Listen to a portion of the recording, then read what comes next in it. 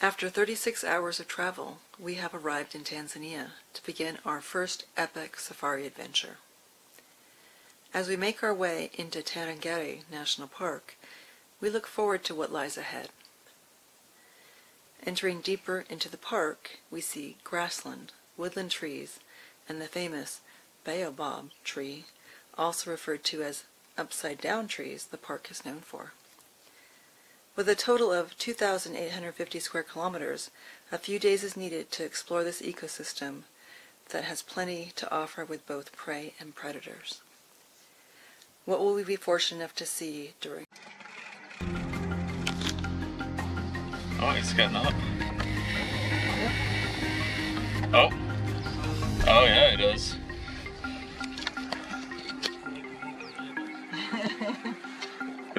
Good on him.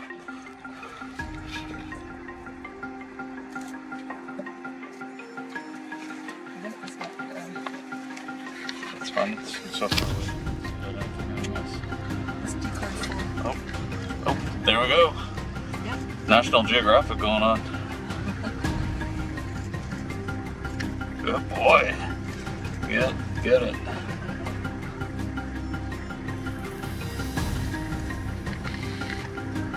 Short and sweet. That's how it works with women.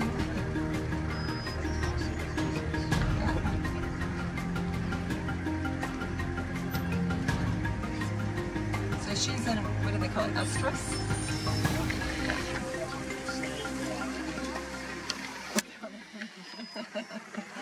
Just the two. Tanzania has one of the most significant remaining elephant populations. One of the highlights in Tarangire was truly the African elephants. Seeing them forage and scratch on trees right next to us seems so normal. One elephant surprised us by tossing dirt on its back, which we were told helps it to cool down, repel bugs, and provide some sun protection. Our days here were filled with female, male, and baby elephants. So many that we lost count.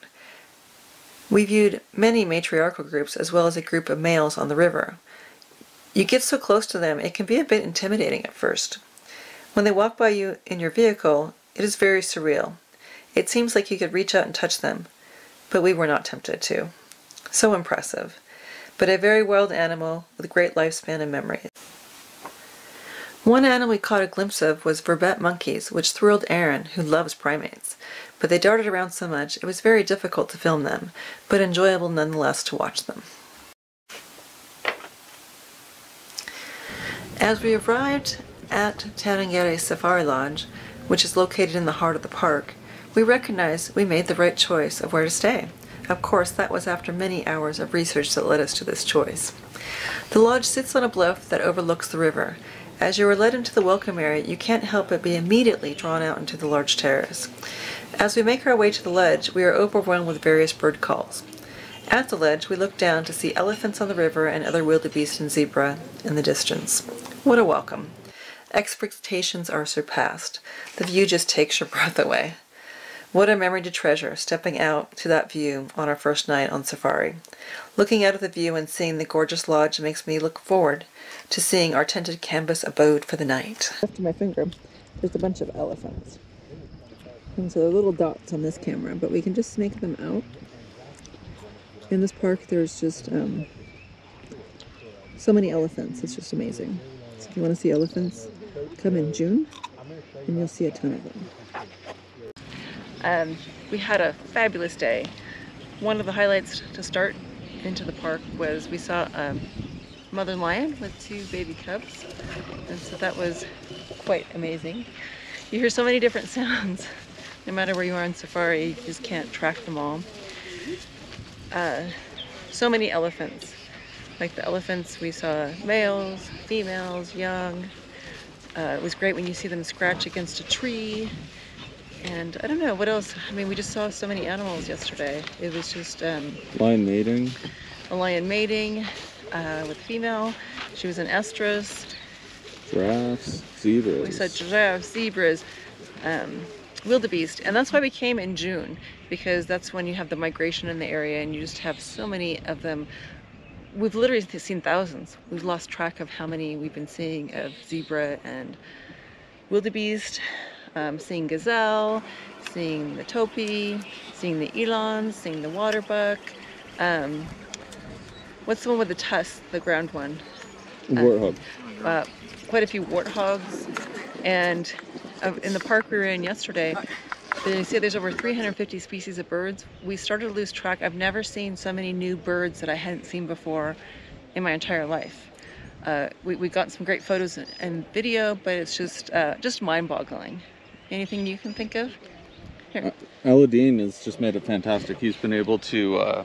So our guide has just been able to identify so much without even like tiny birds on top of mounds that are, you know, 30 meters away. He's like, oh, look, there's a bird on that. Yeah, and there's a speck and he of knows color. what the bird is. And yeah. Seeing them on termite mounds, and then, I mean, we've seen eagles, we've seen small birds. I mean, what haven't we seen? Yesterday was just phenomenal.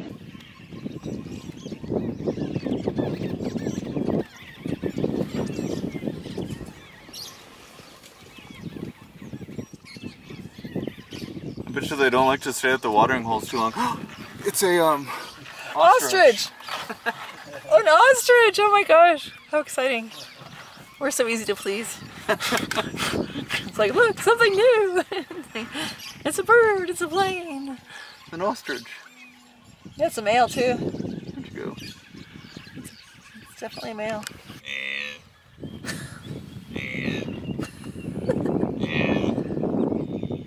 Here it goes.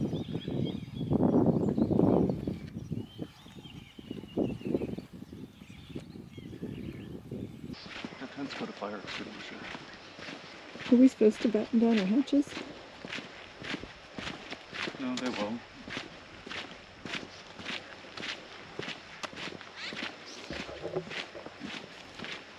Let's stop and look at this view.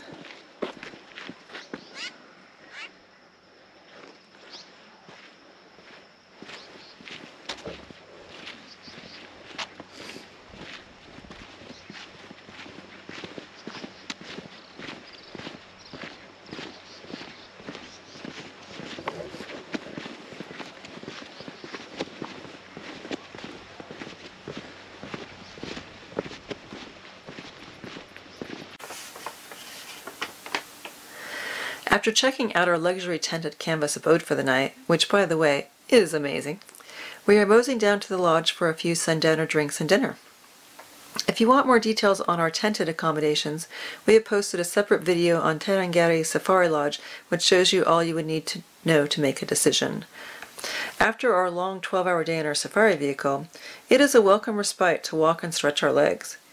Be advised, you can only walk around the lodge in daylight hours solo.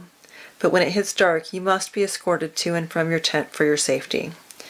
When we were at the lodge, elephants, gazelle, and smaller animals were wandering around. During the middle of the night, we heard so many animal sounds, with the most interesting being a hyena. We were told hyenas usually only laugh after they make a kill. Aaron heard one laugh during the night. I slept through that.